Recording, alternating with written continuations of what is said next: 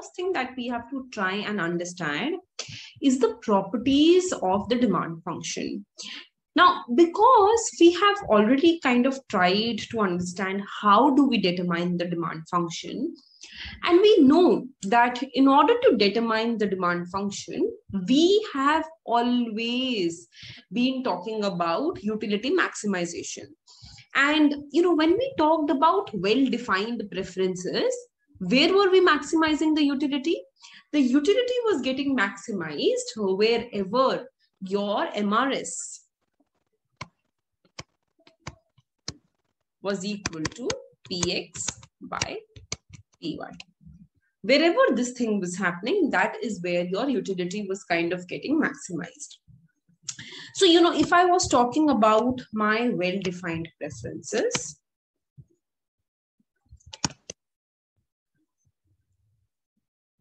then for these well-defined preferences, we knew that, let's say my utility function is u of xy is equal to x to the power alpha, y to the power beta.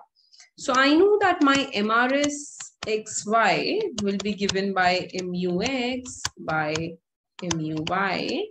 This would be given by alpha, x to the power alpha minus 1, y to the power beta upon beta, x to the power alpha, y to the power beta minus 1.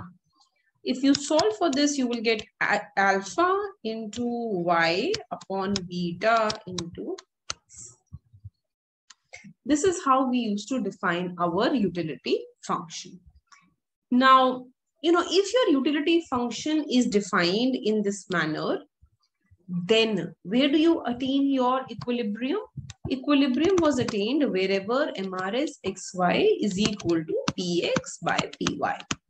So, this would have meant that my alpha y upon beta x is equal to Px by Py.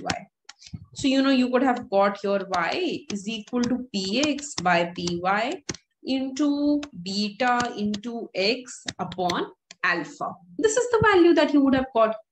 Now, how do you solve for the final x and y?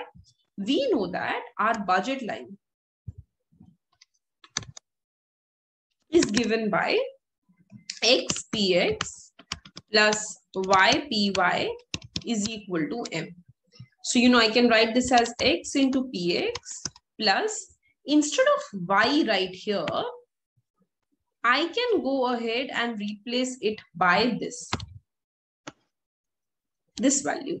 So instead of y, I can go ahead and write px by py into beta into x by alpha into py is equal to m. Py and py will get cancelled off. So you would be left up with xpx plus beta into beta by alpha xpx is equal to m. Right. And if you solve for this, you will get x star is equal to m into alpha upon px alpha plus beta. So you can also rewrite this thing like this: alpha upon alpha plus beta m by px. This becomes your value of the x star.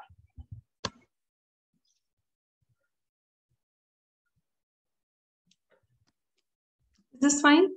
This is your final demand of x star. Now, you can also put it in y star. So, you know that your y star is equal to px by py beta into x alpha. And once you solve for this, you will get px by py beta by alpha, and instead of, beta by alpha,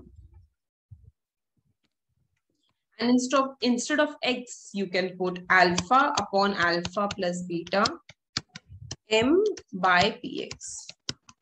So, you could have got from here m by py beta upon alpha plus beta. Now, just try and understand this thing. You have already got your final demand of X and Y, you have got what is known as the equilibrium value of X and Y.